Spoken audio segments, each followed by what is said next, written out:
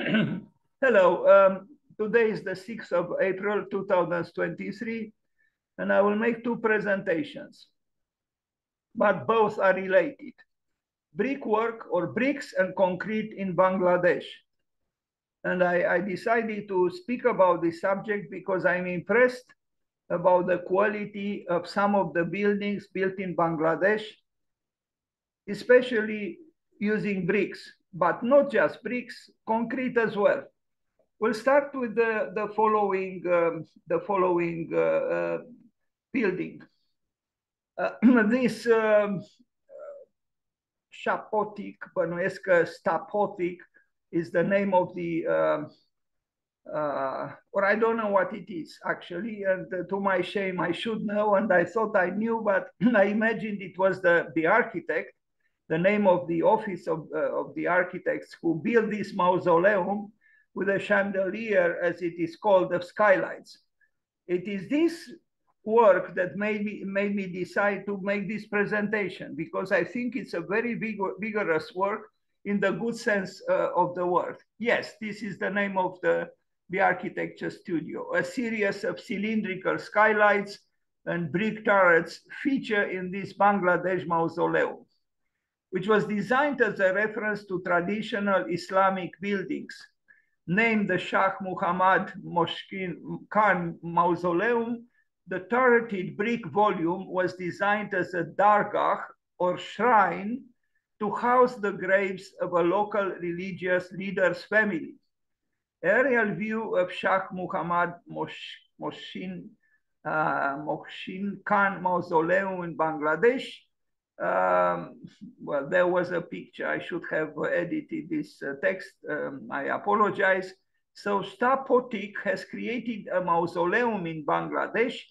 I guess I'm confused. I am sorry about this. I didn't review the text I posted from Bizin, and I think it was intertwined with pictures, which I show later. I don't know what meaning portal in Persian, dargah, I guess. A dargah is a home for the grave of a revered religious figure.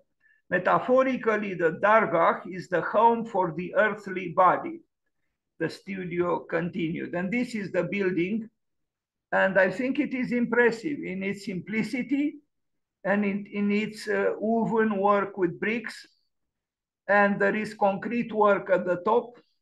The so-called chandelier of skylights was done with concrete.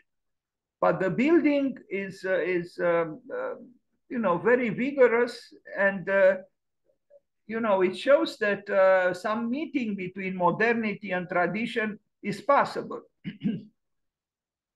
It's also possible that the work of Louis Kahn in Dhaka inspired architecture of the present, and not just of the present. He worked in Dhaka the beginning of the 70s. He died, I think, in 1973. So, about 50 years ago, the impact of the work of Louis Kahn in Dhaka had consequences. And the architect I'm going to talk about in the next presentation was instrumental also in emancipating the architecture of Bangladesh.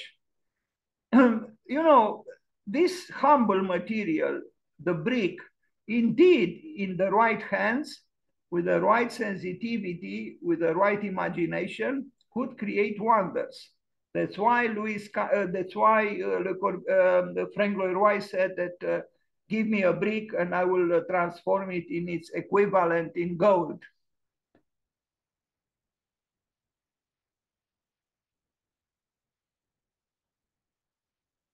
This is not an expensive building, and this is not an expensive structure. This is not, something that, cannot be done in almost any country on this earth. But there is also something else. The fact that in this, country without the greatest economy, there is still a spiritual life. There are still spiritual concerns. And I think I have the deepest respect for a country which, beyond counting the money, the spiritual life is still considered and felt seriously. Because life is not just production and consumption, it's not just stomach and pocket, but it's also contemplation. It's also spirit. And unfortunately, particularly in the mercantile West, the spiritual life is often forgotten, I'm afraid. So, but you look at this building. This is a modern building, but a modern building also connected with a certain tradition in the place where it was built. Let's read further about the building. 4 doors made from locally sourced iron bars and sheets of entry offer entry points on each face of the building and feature patterns informed by Islamic motifs. The pattern on the doors is inspired by Islamic motifs and designs, said Ahmed.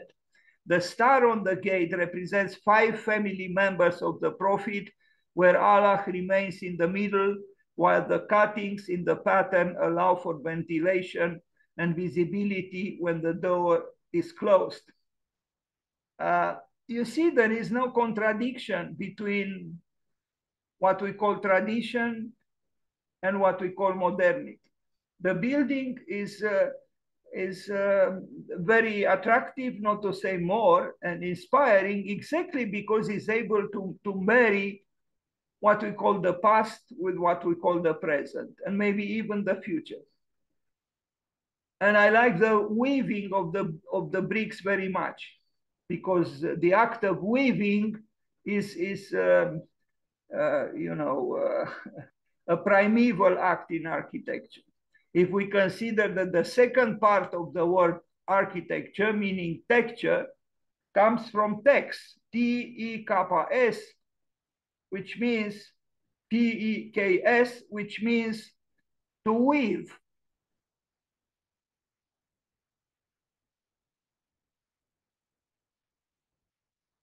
Now, I will show another religious building in Bangladesh by this excellent lady architect in Bangladesh, Marina Tabassum. She built a very important, although modest, mosque, and she received an important prize from the Aga Khan Foundation for it. It's this by-two roof mosque, by-two roof mosque in Dhaka. Dhaka, sorry, written with a 1K. I make a lot of mistakes these days, and I mean today, and I apologize. Let's read a little bit about it, and we are going to see pictures of this mosque built in Dhaka by this Bangladeshi architect. After a difficult life and the loss of her husband and near relatives, the client donated a part of her land for a mosque to be built. A temporary structure was erected. After her death, her granddaughter, Marina Tabassum architect, acted on her behalf as a fundraiser, designer, client, and builder to bring the project to completion. In an increasingly dense neighborhood of Dhaka, the mosque was raised on a plinth on a side axis, creating a 13-degree angle with the Qibla direction, which called for innovation in the layout. Maybe this is related to the orientation towards Mecca. A cylindrical volume was inserted into a square, facilitating a rotation of the prayer hall and forming light courts on 4 sides. The hall is a space raised on 8 peripheral columns. Ancillary functions are located in spaces created by the outer square and the cylinder. The plinth remains vibrant throughout the day, with children playing and elderly men chatting and waiting for the call to prayer.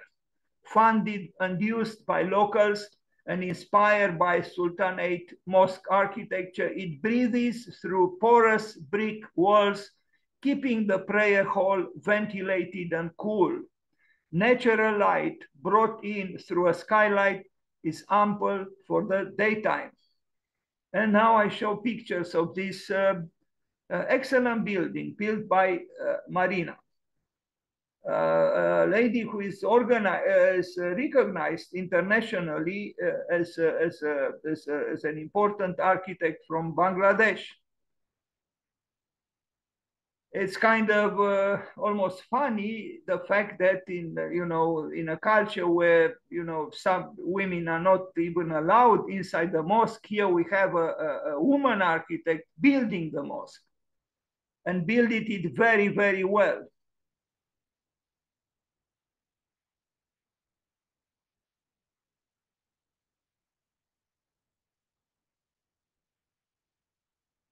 Marina Tabassum, she has other buildings, and I don't have here also, profane, so to speak, meaning not dedicated to a spiritual function, like apartment buildings, also done beautifully in brick.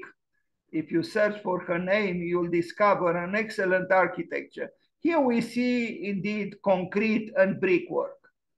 They coexist, and they coexist it seems, with some kind of an understanding or empathy between each other. The porosity of the brick wall is enhanced here, but even without the obvious penetrations into the wall, the brick itself as a material allows for this breathing, as it was called.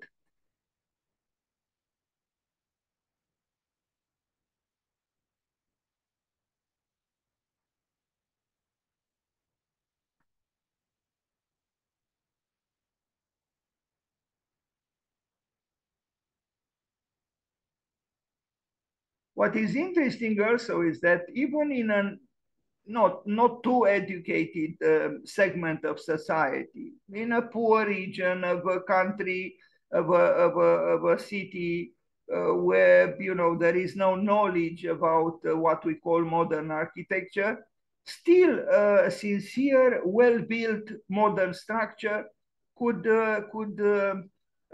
satisfy the needs of that segment of society quite well. So what I'm trying to say is that there isn't truly a conflict between an emancipated architecture and the level of education of society. If the building is very convincing, I think society appreciates it, even in the absence of a sophisticated or high level of education. Again, concrete and brick, but you see there are no finishes. Both materials express themselves as they are, honestly, sincerely. They are not hidden behind plaster or I don't know what. And I appreciate this very much, because you cannot have a spiritual life without sincerity, with a maximum of sincerity, and it's the same in architecture, I would say. So a brick wall is beautiful as it is. So you can see how it is woven from the small units we call bricks. As for concrete, concrete is also beautiful when it shows how it came into being, and the so-called imperfections of the material, in fact, add to the to the aesthetical qualities of the material, and the light, like in this case, emphasizes, adds to the lyricism of what architecture is supposed to do.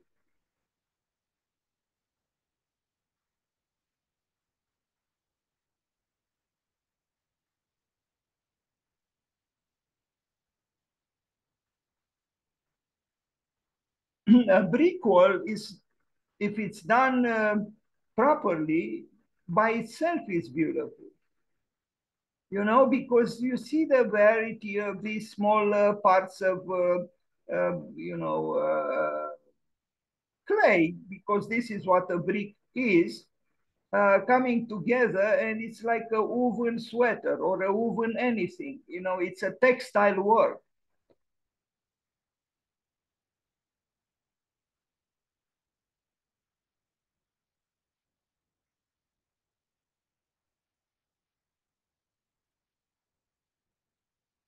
It moves me such picture because you can tell from the neighborhood that this is not an affluent part of Dhaka. There are rich people in Dhaka too, but this is a a very modest neighborhood of Dhaka. But look at the building; it has dignity, it has presence, and implicitly, I think it educates people silently, without words, through through its very being there. These are modest people, probably without a lot of schooling, but there is no contradiction between the building and them, I would say. The building elevates society. If it's done honestly, sensitively, sincerely, it does contribute silently to the, an increase in quality, culturally speaking and spiritually speaking. Unfortunately, there is that building on the right. I wish it wasn't there, but what can we do? But this building by Marina Tabassum is indeed deserves the award it received from the Aga Khan Foundation for Architecture.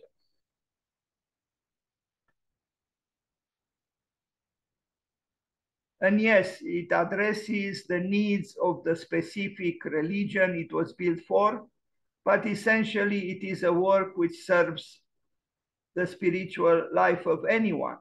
Doesn't matter to which religion it belongs. This is my belief.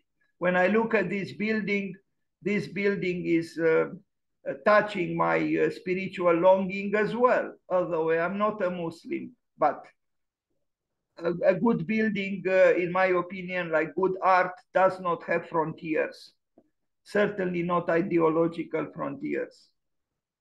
Beauty is not ideological, and it shouldn't be.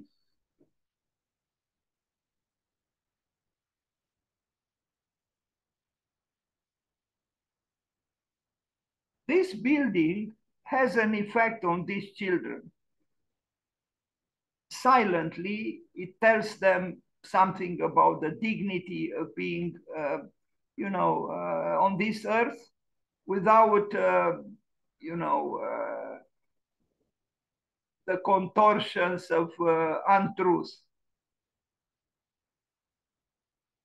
Unconsciously, I think the building educates those who are around it or inside it.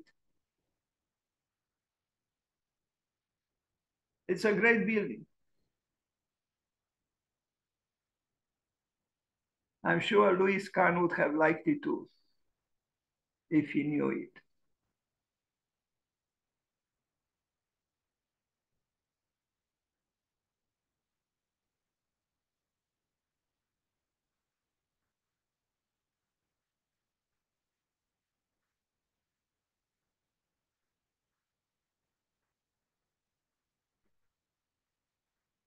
And this is where it is located on the site plan.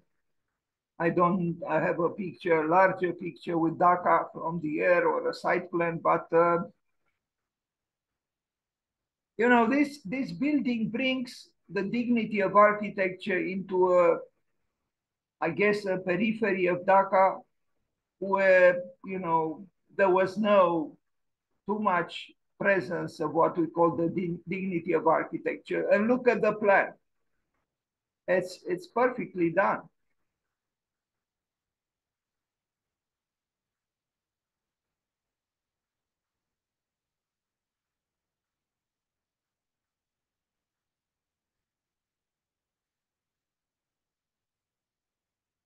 Marina Tabasso. And please, if you do not forget, if you can, if you want, search for other works by her. I have a presentation on her. In fact, I could have made it, but I didn't think of it. I did present her work in the past, and I will again one day. Today, I just showed this work by this architect.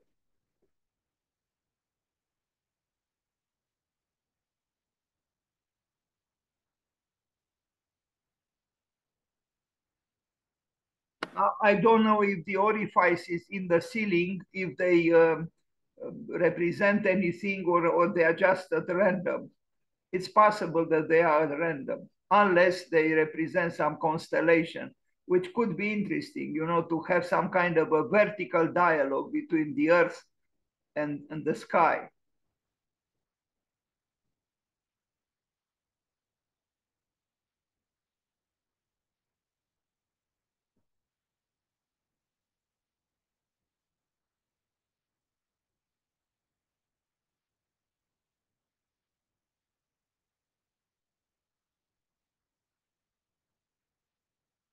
Also, the dialectics between the raw or rough and smooth is important too, because here we see the two, you know, the roughness or the rawness of the brick walls, and then the smooth, you know, surfaces, horizontal surfaces.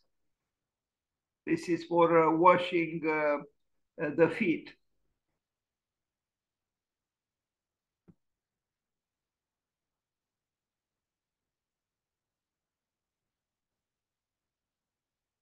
Like a hand-woven sweater, a hand-woven wall can be very beautiful through the very fact as being hand-woven.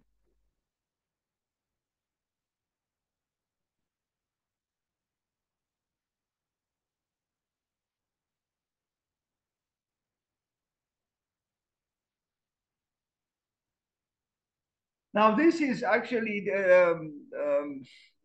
it's an office also built in, yes, it's kind of an office. This is a building I discovered today, built by Studio Dhaka in Dhaka.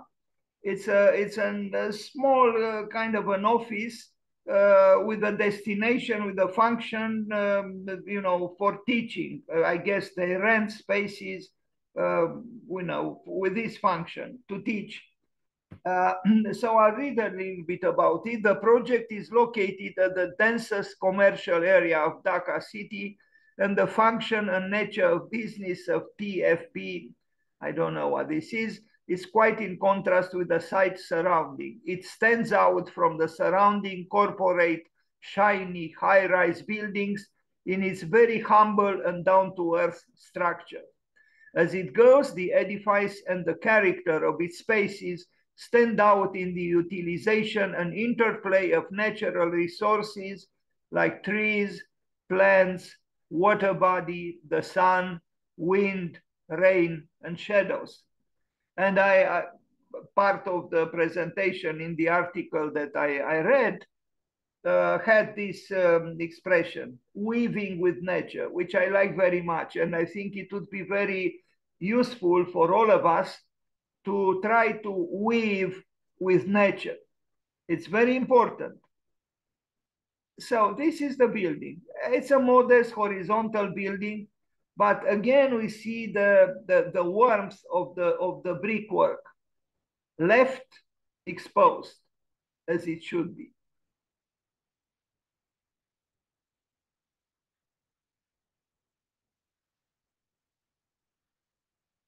We are again in Dhaka, the capital of Bangladesh.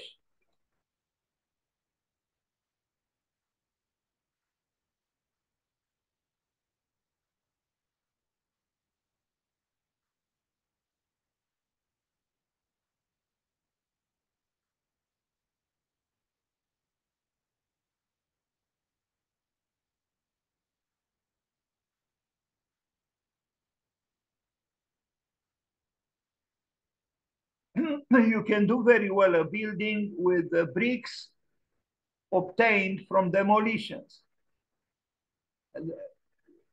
Such bricks can be found. They are less expensive and they deserve a new life. And here we see the building near the one on the left, which is, excessively optimistic about what we might think progress is. I like much more this modest building, the horizontal building, the one floor building. And I think the tree likes it too.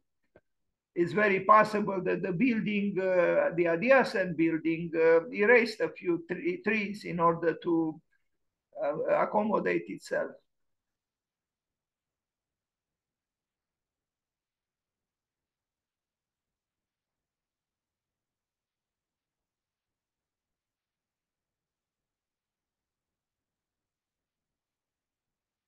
So weaving with nature is also obtained through this interlacing between built rooms, built spaces, and exterior, passageways or small courtyards.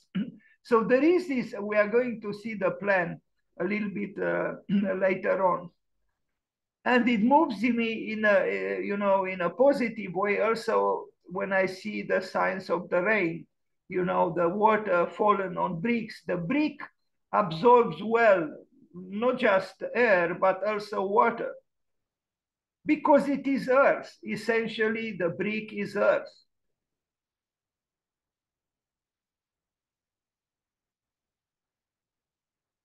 Even if you are not very romantically inclined, you cannot deny the poetical qualities of this courtyard.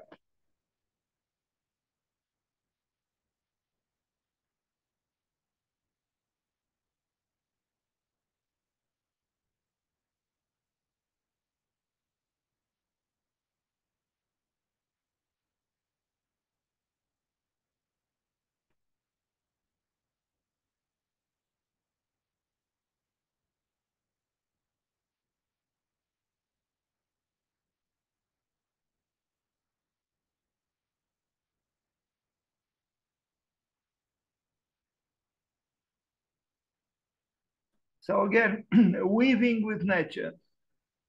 What else can we say? I think the more we weave with nature, the better. And I would say not only weaving with nature outside of us, but also weaving with the nature within us, because there is a nature within ourselves as well. Our soul, our psyche, our heart. We only think of the brains, but what about the heart? What about the soul? What about our psyche, our psychic reality, which is nature also? So nature is not only outside, it's also inside ourselves. And we neglect it very often, unfortunately. We neglect both very often. And they are interrelated.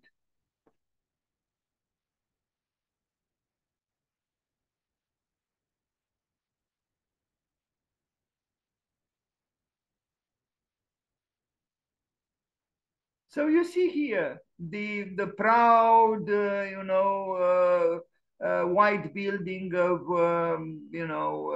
progress, and the building which is much more modest, where the trees emerge from the courtyards. It's one floor high. It's almost you almost do not notice it from the air, but it's there, and it's so rich in connecting the human beings with the outside, with the trees, with the grass, with the flowers, with the rain, with that beautiful intermediary, which is brick. And this is the plan. It's very simple, but I consider it a quality architecture, very much so. Oh, yes, there is a place for cars as well, because it seems we cannot live without cars. Although in the proximity of the mosque that we saw earlier, we didn't see cars around, and I was very happy to not see cars for a change.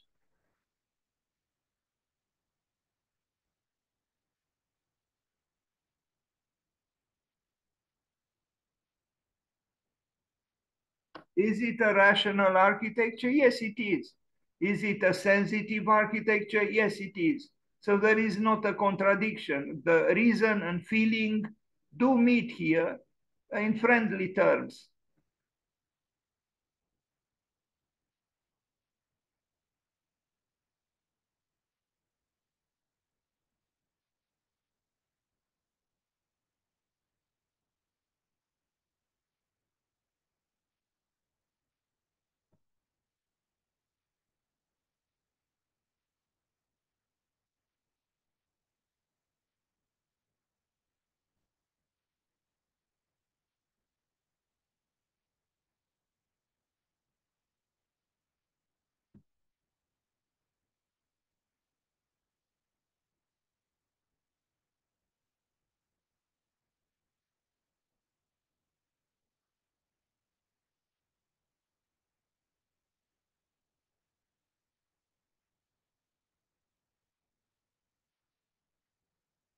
Weaving with nature, weaving with bricks.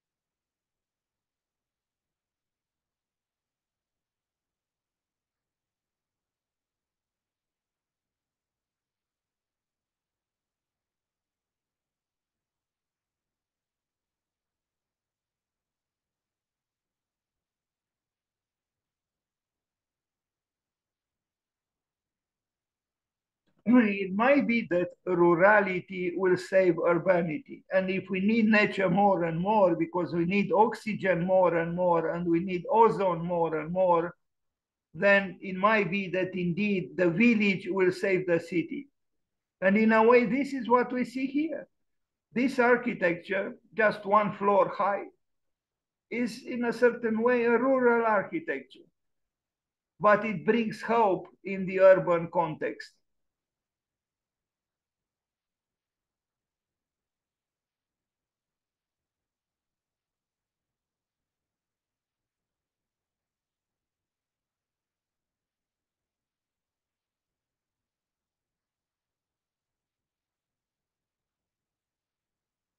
Okay, now I'll show another building by this architect Kashef Chowdhury Urbana Friendship, a friendship center. The friendship center also in Bangladesh, but not in Dhaka, near the district town of Gaibandha in Bangladesh, is for a not-for-profit organization which works with some of the poorest in the country and who live with very limited access and opportunities. Friendship uses the facility for its own training programs and will also rent out for meetings, training, conferences, etc., as income generation. The low-lying land, which is located in rural Gaibandha, where agriculture is predominant, is under threat of flooding if the embankment encircling the town and peripheries break. And this is the architecture again, you know, very connected to the earth itself, in a way. Earth, it's an earthy architecture, but it's also abstract. The geometry is abstract, but the brick intermediates properly between the earth and the conception of the architect. It's an essentialized architecture, in fact, some kind of an elemental architecture done with bricks, and it works very well.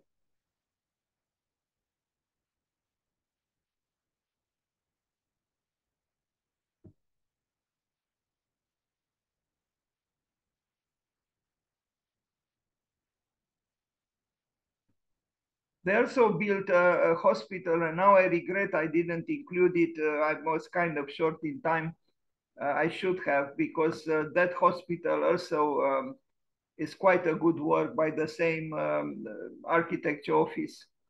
Very similar to this work, actually, except that in the case of that hospital, there is a zigzagging pool of water, which adds, an additional quality to the work. Otherwise, it's very similar to what you see here.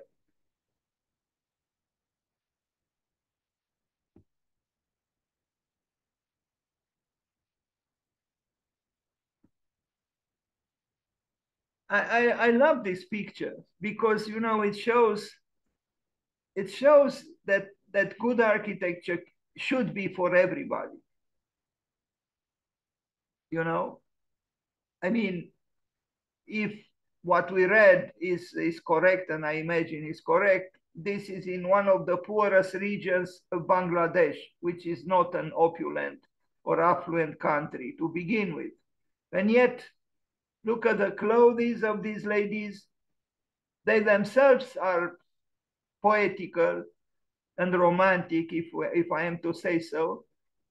And so again, there isn't necessarily a relationship between poverty and the lack of aesthetics. With little money, it's still possible to live with some kind of some dignity on this earth. The architecture is not expensive. It's done for a not for profit organization, and the users of the building also are not people with means.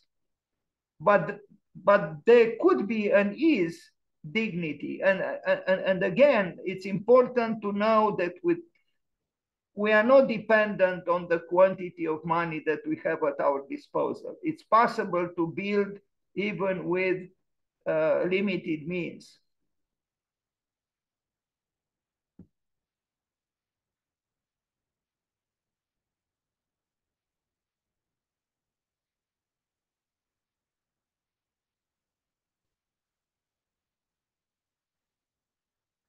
You know, Zaha Hadid, she declared that she wanted to build a raw, earthy, vital architecture.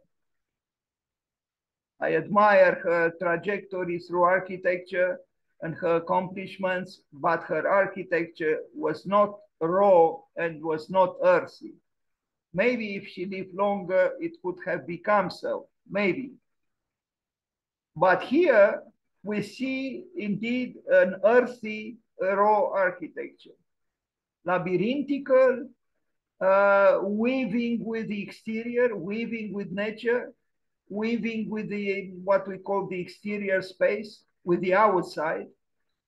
And it's also maybe some kind of a return to the citadel, a different kind of urban conception, because we believed in high modernity, and not just high modernity, but also earlier modernity in, expansion, in the suburb, in the growing towards the outside without the limits of what in the past was the city walls, the fortifications and so on, like in the Middle Ages. But here we see that there is an enclosure, and within the enclosure, people organize themselves as they need, and it works.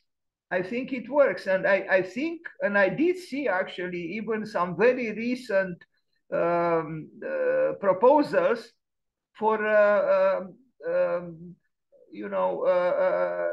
urban configurations structured within a very definite perimeter line, like in a citadel, and like we see here as well.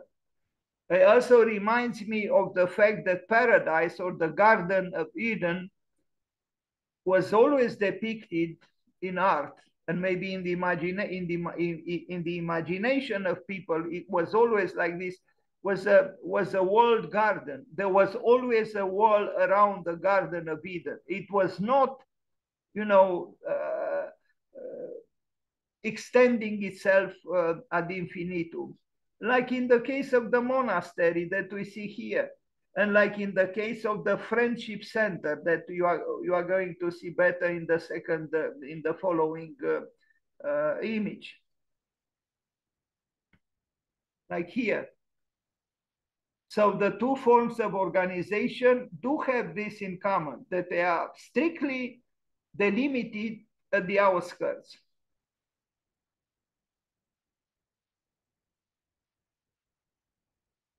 I think here there is a seed for contemplating a different kind of urbanism, a different kind of city, actually.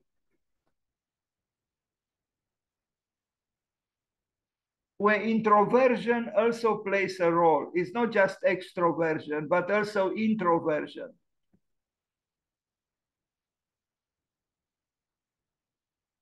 Now you see the plan of the monastery was from the 8th century, and what you see on the right is from now. So 1,200, more than 1,200 years passed between what we see on the left and what we see on the right.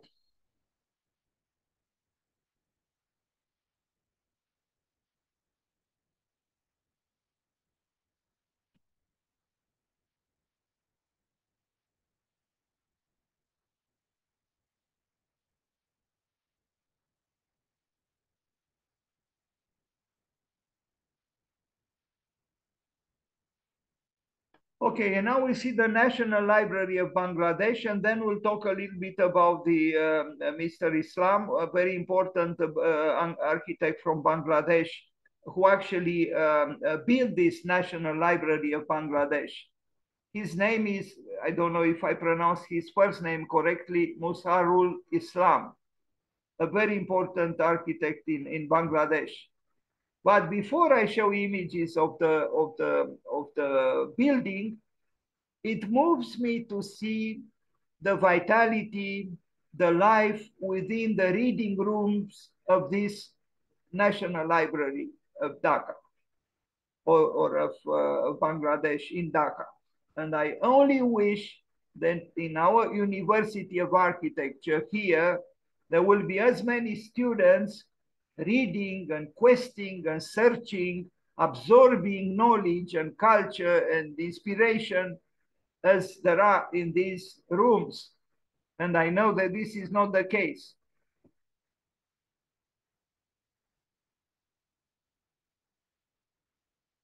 And I wonder why.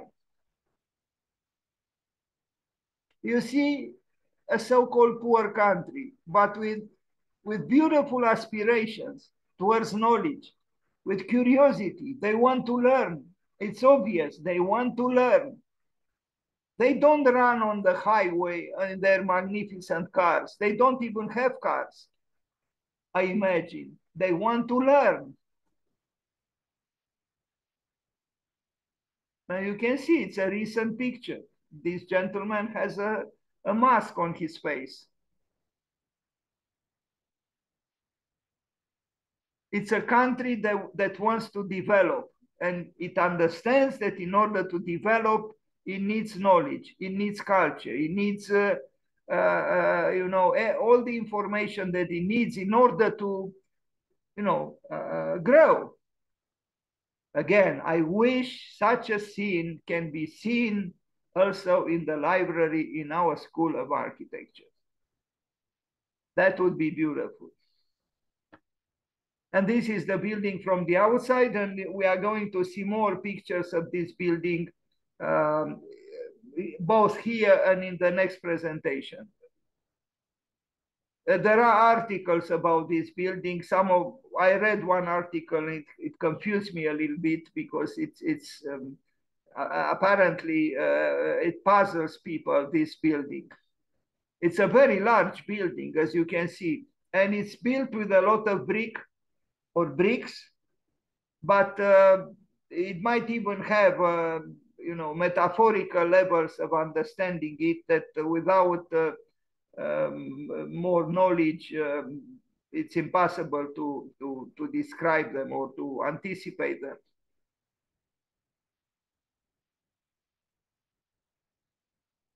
the National Library of Dhaka, or the National Library of Bangladesh in Dhaka.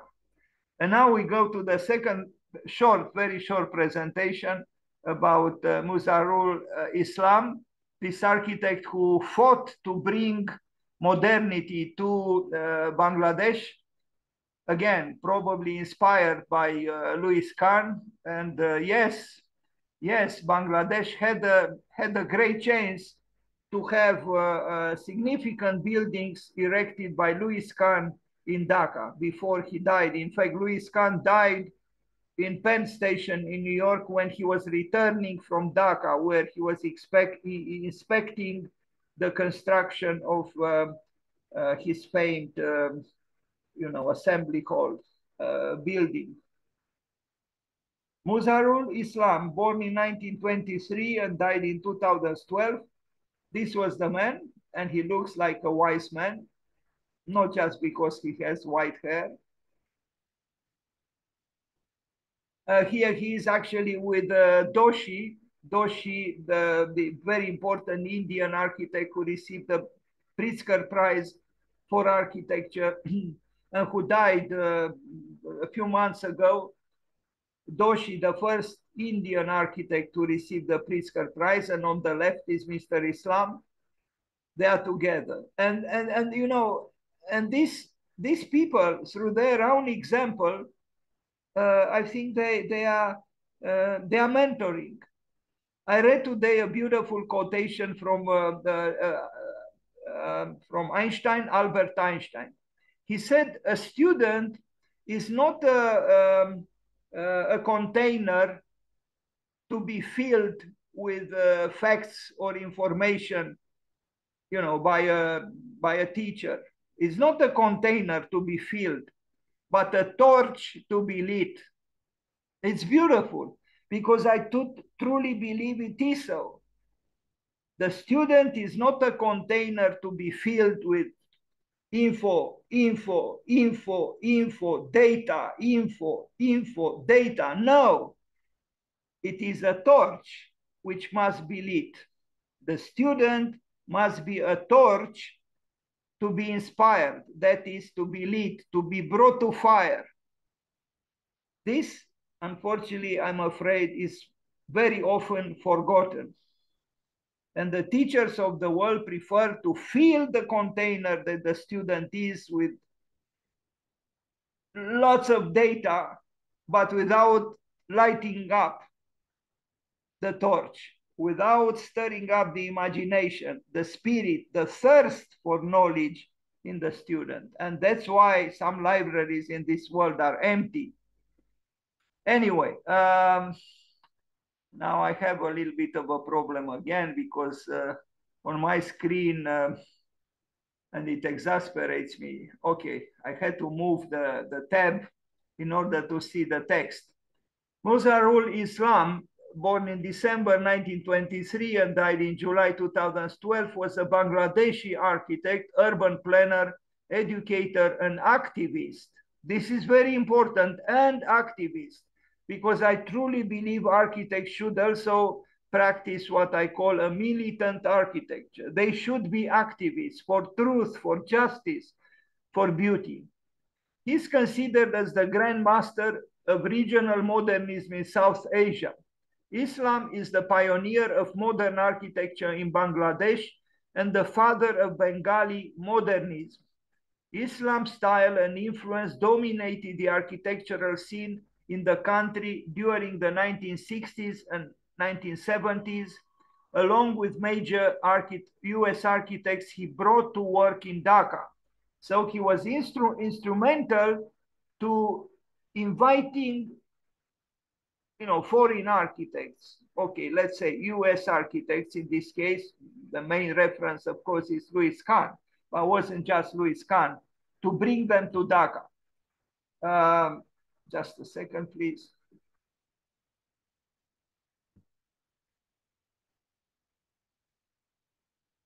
I don't know why this is not advancing.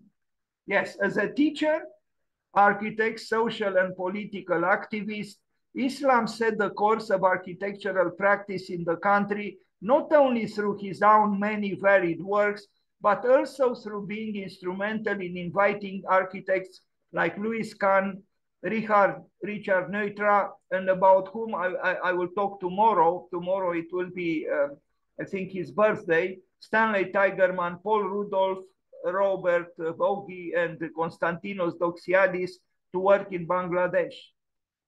Well, the most important, in my opinion, on this list is Louis Kahn. Now we look at the College of Arts and Crafts, the Institute Dhaka, in Dhaka, and you know, it's a modern work. It's a work that, you know, this was his mission, to modernize Bangladesh, both through his works and through the architects he invited to work in Dhaka. We arrive at the Bangladesh National Archives and Library. We already saw a few pictures. And here we see this one we saw.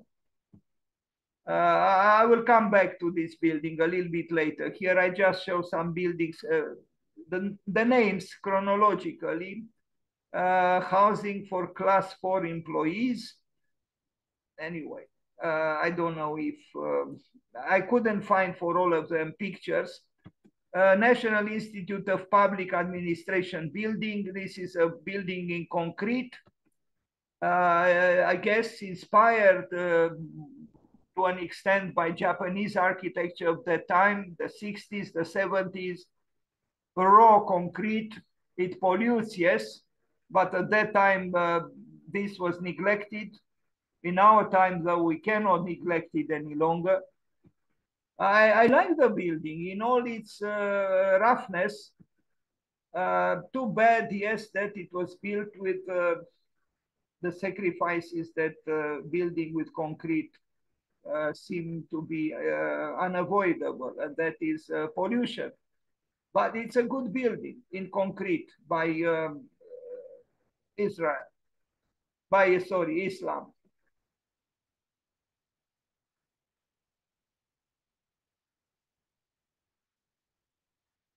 There is brickwork here too. It's not just concrete. And this was the theme of this talk today about bricks and concrete in Bangladesh. I truly think that concrete, if we are to still have concrete, looks good when it is not hidden, just like bricks. You know, I think maybe the most emotionally charged architecture in concrete is the one that has a certain level of roughness, like brutalist architecture in concrete, of course. Now, a university master plan and designs, look at the design, rotations are very important, graphically and architectonically. I don't know if he realized this, but I like this site plan very much. Maybe there was some influence coming from Louis Kahn, but it is the original creation of this architect. Yes, it was apparently, or at least a fragment was realized. Too bad I only have these pictures. I said it wasn't always easy to find pictures, sufficient pictures to illustrate his works. The National Library, I'll show more images. We already saw some. The National Library of Bangladesh in Dhaka. Brickwork. It's a citadel, the citadel of learning. I could almost say the fortress of learning. It is impressive.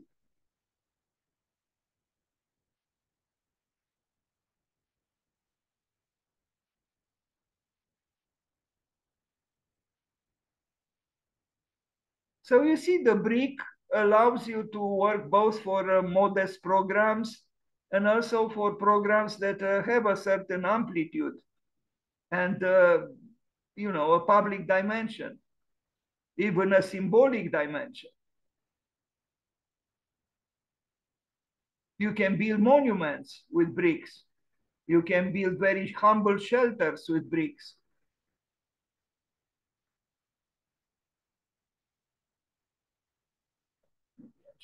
I don't know if you can see this plan very well.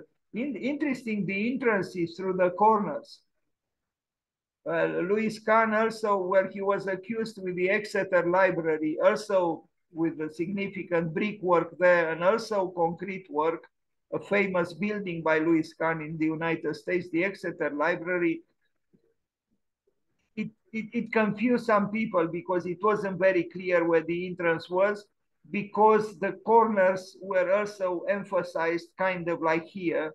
Now, I don't know if the entrance, it seems that the entrance is in the center, but I don't know the meaning of those diagonal passages in the corners.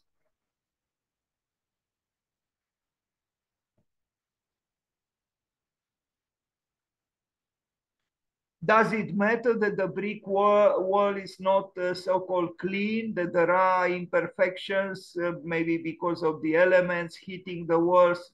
They don't bother me at all. You know, I think a brick wall ages very well because it's made with organic matter or with an organic material, that is the brick. It ages well. And the so-called imperfections of the wall, I don't, I think we can only be tolerant to these so-called imperfections, as Lina Bobardi correctly advised us, to be tolerant towards imperfection.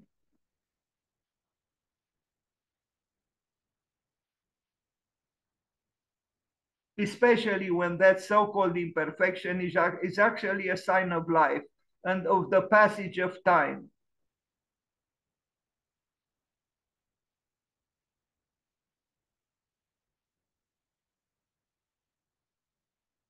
So it's a monumental building. It's a monumental building, but built with this very modest unit, constructive unit that we call a brick, miraculous as it is. And it is miraculous.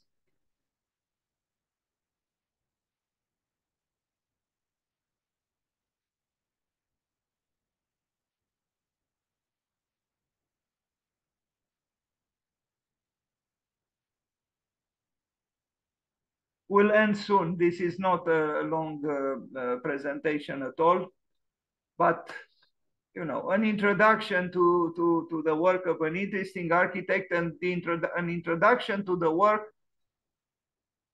in architecture in a country which I think has something to say in this field in architecture. The Institute of Fine Arts.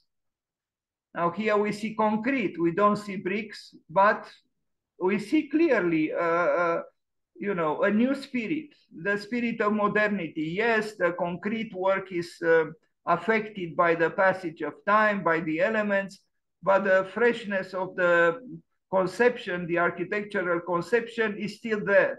A university, here we see maybe the more pedantic ones will protest, will say, no, just a second, that here we see these massive walls affected by, who knows, neglect, bad construction, the elements. It's possible. It's possible, but I think architecture still has force, emotional force. Even if the building seems to be almost abandoned or vandalized. But the generosity of its conception, I feel it's still present. And you can see it in the drawings.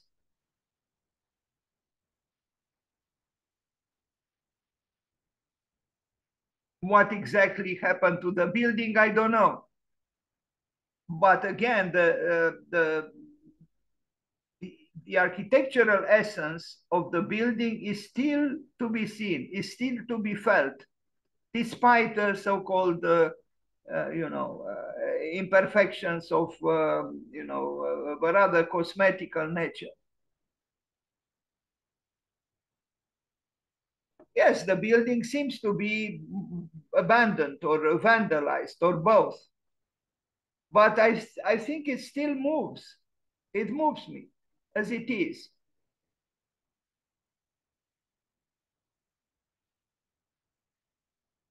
Brick.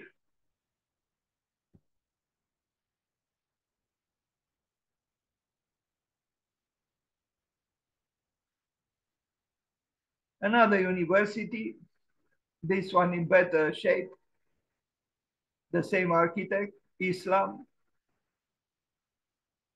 And you can see the nobility of architecture in this work as well. The force of a modernity he believed in.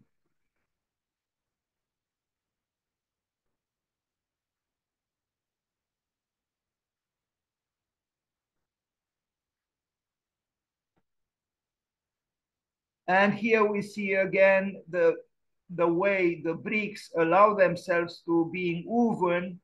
At the corners, we see that the touch of finesse, l'esprit de finesse.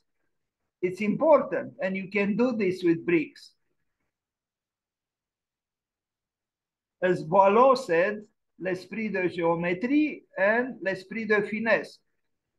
L'esprit de finesse, the spirit of geometry and the spirit of fineness.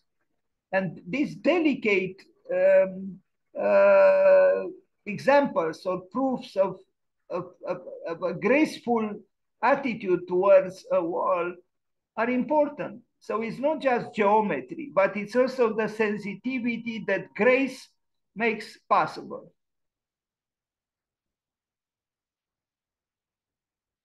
The force of the brick wall, but also the gentleness of some details, like the corners where you see how the bricks are woven together.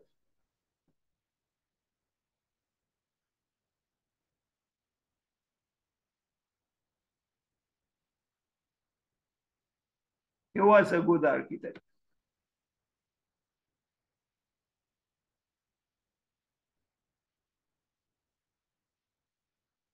Fighting for architecture. And not only for architecture. He was not a hedonist. He had, as we read, concerns about social justice. He was an activist, a social worker, not just an artist. And he had the right intuition that Bangladesh would benefit if he invited important architects from overseas or from other countries to contribute to the emancipation in the field of architecture of Dhaka and Bangladesh. Muzharul Islam, 1923-2012. An example, I would say. Thank you.